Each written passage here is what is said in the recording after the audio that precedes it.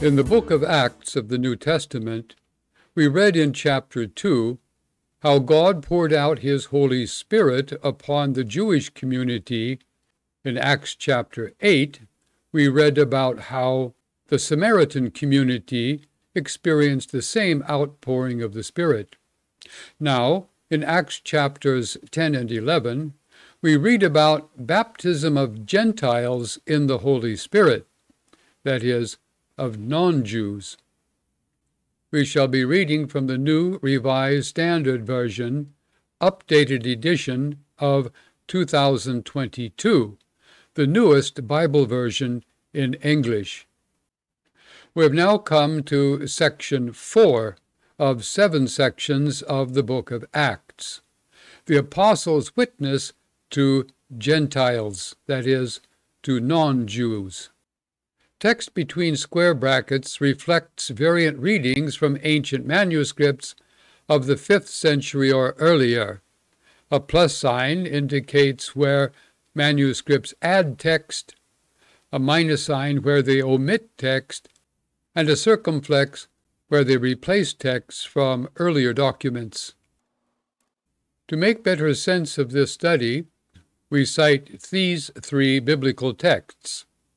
In the words of John the Baptist, "I have baptized you with water, but he will baptize you with the Holy Spirit." And then in the Gospels, Messiah Jesus himself walked through the temple declaring, "Let anyone who is thirsty come to me and drink." Now he said this about the Spirit, which believers in him were to receive. Thus, in 1 Corinthians 12:13, the Apostle Paul would later write, "In the one Spirit we were all baptized into one body. Jews or Greeks, slaves or free, and we were all made to drink of one Spirit." That is, the promises made by both John the Baptist and by Messiah Jesus have now been fulfilled in the Christian community. This requires 2 theological definitions. First, there is baptism in, of, or with the Holy Spirit. By this we mean God has poured out his Spirit upon the major ethnic communities. Since then, every baptized Christian believer within those communities receives this Spirit. And then there is the filling with the Holy Spirit. By this, God enables Christians, through his Spirit, to obey Jesus' commandments and to speak on his behalf. So we come to Acts chapter 10. We shall present the account in 10 steps. Step 1, the Lord sends a vision to a man of peace. According to various English translations, a man of peace, or a son of peace, or a person of peace, is any man or woman whom God has prepared to receive the gospel of Jesus and who will, in turn, share it with others. In Caesarea, there was a man named Cornelius, a centurion of the Italian cohort, as it was called. He was a devout man who feared God with all his household. He gave alms generously to the people and prayed constantly to God. One afternoon at about 3 o'clock, he had a vision in which he clearly saw an angel of God coming in and saying to him, "Cornelius." He stared at him in terror and said, "What is it, Lord?" He answered, "Your prayers and your alms have ascended as a memorial before God. Now send men to Joppa for a certain Simon who is called Peter. He is lodging with Simon, a tanner, whose house is by the seaside." When the angel who spoke to him had left, he called 2 of his slaves and a devout soldier from the ranks of those who served him, and after telling them everything, he sent them to Joppa. Now, this Cornelius was a Gentile believer in Israel's God. He may or may not have converted to Judaism and may or may not have attended synagogue. In your Bible study groups, you might choose to discuss this query: does God approve of the good works of those who are not yet born again, that is, not yet regenerated? See verse 35. Then compare Romans 2:14 with Romans 8:7 through 8. Step 2 of the account. At about noon the next day, as they were on their journey and approaching the city, Peter went upon the roof to pray. We'll leave it to you to read the following verses from your own Bible. If you know the story, Peter saw various kinds of animals in a vision, and was ordered by God to slay and eat those animals, but he objected because they were classified in the Bible as unclean, unfit for human consumption. We're told here that Peter was in a trance.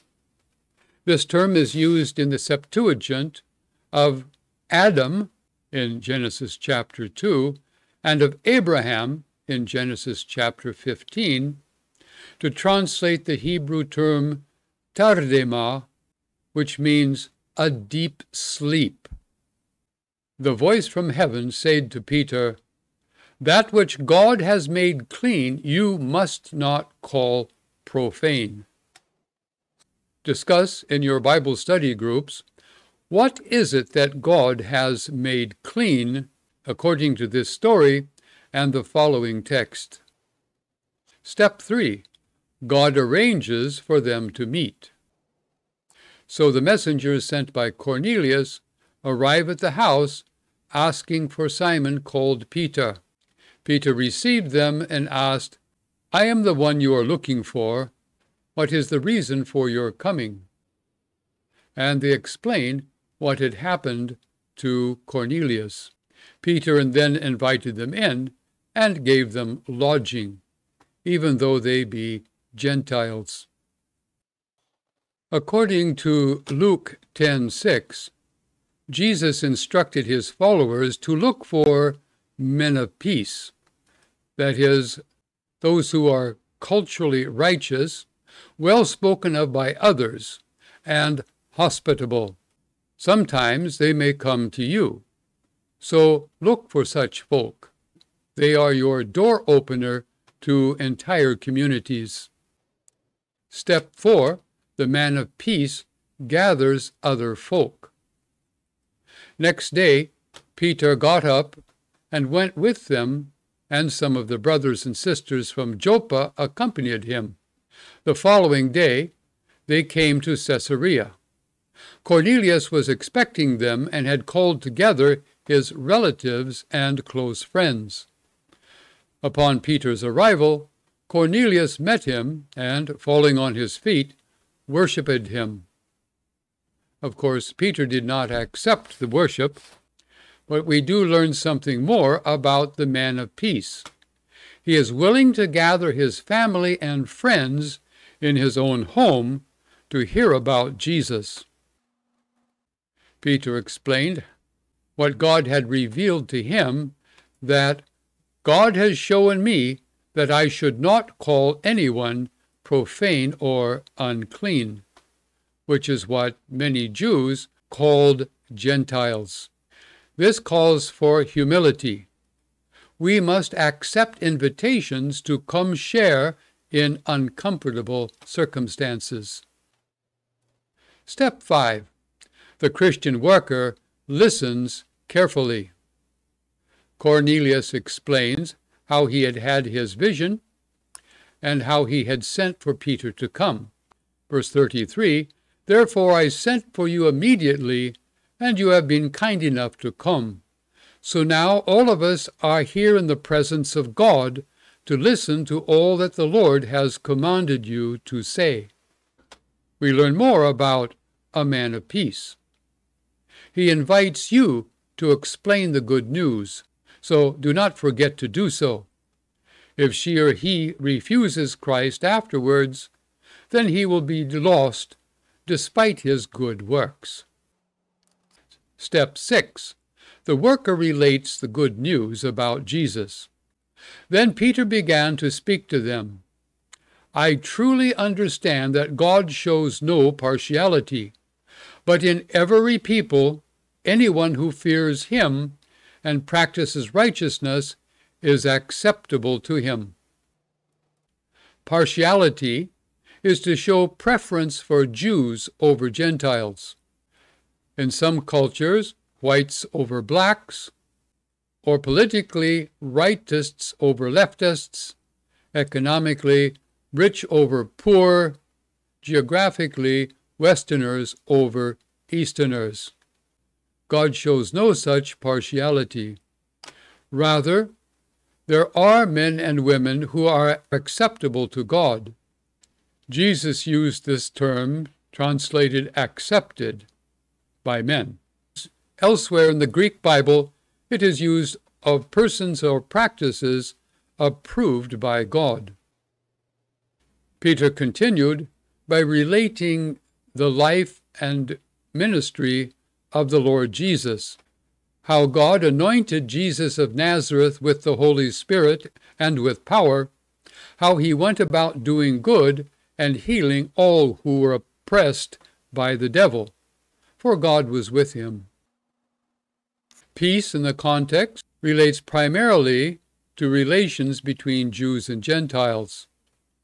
By calling Jesus Lord of all, he is asserting that Jesus is Lord for Gentiles as much as he is for Jews. He recalls how John baptized with water and made promises of baptism in the Holy Spirit. John may have been better known to Cornelius than was Jesus, even though John had only baptized Jews. He is Jesus of Nazareth, a common designation at that time for those who had a very common name such as Yeshua, Joshua, Jesus. By way of summary, from the above text, we can deduce Peter's doctrine about Jesus' life, that he was the Messiah, that he brought peace, that he is Lord of all, that God had anointed him with his Holy Spirit. Interestingly, the term anoint, krio, is the verbal form of the word Christ. Fifthly, Jesus did good by healing the oppressed. This is another instance of the Greek hendiadys, when two words or phrases are used for a singular idea. Jesus was definitely stronger than the devil, and that God was with him. He continues, we are witnesses to all that he did in Judea and in Jerusalem. They put him to death by hanging him on a tree. But God raised him on the third day and allowed him to appear, not to all the people, but to us who were chosen by God as witnesses and who ate and drank with him after he rose from the dead. We can further deduce Peter's doctrine about Jesus' resurrection. First, the apostles were eyewitnesses to all that Jesus did. They were there when they crucified Jesus in public. God then raised him back to life from amongst the dead, and he appeared to many witnesses who knew him well. So Peter continues, he commanded us to preach to the people and to testify that he is the one ordained by God as judge of the living and the dead. All the prophets testify about him, that everyone who believes in him receives forgiveness of sins through his name. So we can now summarize Peter's doctrine about Jesus' authority. He had ordered them to testify by preaching. Again, an example of the Greek hendiadys using two phrases for a singular idea. God has made Jesus judge over the quick and the dead. And the prophets who had come before Jesus testified about him in advance. Now, God forgives the sins of those who believe in Jesus, and all of this comes through Jesus' name, that is, his person and authority. Step 7. Folk believe, receive the Spirit, and get baptized. While Peter was still speaking, the Holy Spirit came upon all who heard the word. The circumcised believers who had come with Peter were astounded that the gift of the Holy Spirit had been poured out even upon Gentiles. For they heard them speaking in tongues and extolling God. Then Peter said, "Can anyone withhold the water for baptizing these people who have received the Holy Spirit just as we have?" So he ordered them to be baptized in the name of Jesus Christ. Then they invited him to stay for several days. We can underscore several points about this text. The Spirit fell, that is, he came from above, from God, and he came suddenly. They were listening to Peter speak, that is, literally in Greek, they were listening to his words. The term for word here is rhema. In verse 44, quite literally, are listening. Luke utilized a present tense verb to underscore that this was happening quite attentively. They were listening to the word or message. The term here is logos, that is, the content of the spoken words. Circumcised underscores the fact that those who had come with Peter were Jewish believers who knew and spoke Aramaic as their preferred language. Again, the Spirit is said to be poured out. This is an act of God. It is not merely their own emotional reaction. The same word heard here should be translated, "were hearing." Hearing what? The Jews were hearing these Gentiles speaking. Again, a Greek hendiadys, which we can translate extolling God in other languages, probably in Aramaic. This is how the Jews knew that they were praising God. We're told that Peter ordered them in the name of Jesus to be baptized. It's unclear from the Greek whether the phrase "in the name of Christ" goes with the verb ordered in the name of Christ, or goes with the verb to be baptized in the name of Jesus Christ. Moving into chapter 11, step 8, the Christian worker explains his reasons. When Peter went up to Jerusalem, the circumcised believers criticized him, saying, "Why did you go to uncircumcised men and eat with them?"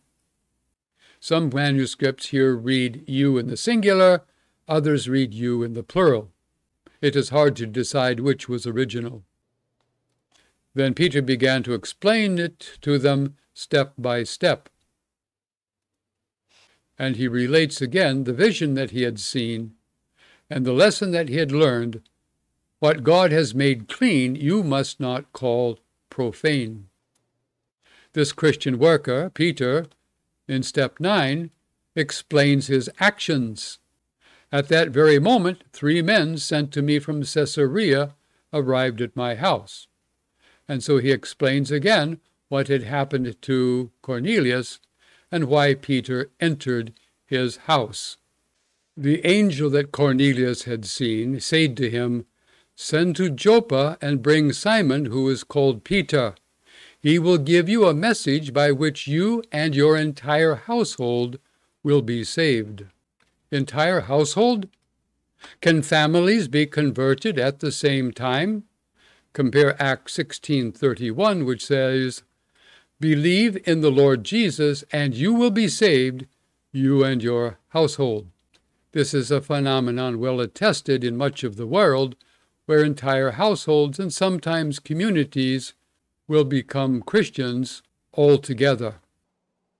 So Peter continues, "As I began to speak, the Holy Spirit fell upon them just as it had upon us at the beginning.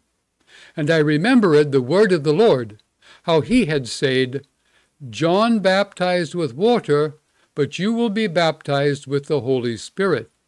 If then God gave to them the same gift that he gave to us when we believe it in the Lord Jesus Christ, who was I that I could hinder God? Now, when he said the Spirit who came upon us, he was referring to the baptism of the Spirit for Jews, related in Acts chapter 2.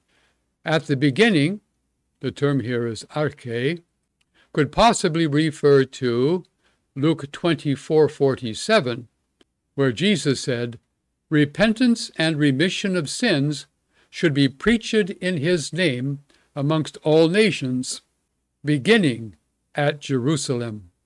The word of the Lord refers back to Acts chapter 1, verse 5, and the phrase "to them and to us," underscoring that the Spirit is for Jews and for Gentiles alike.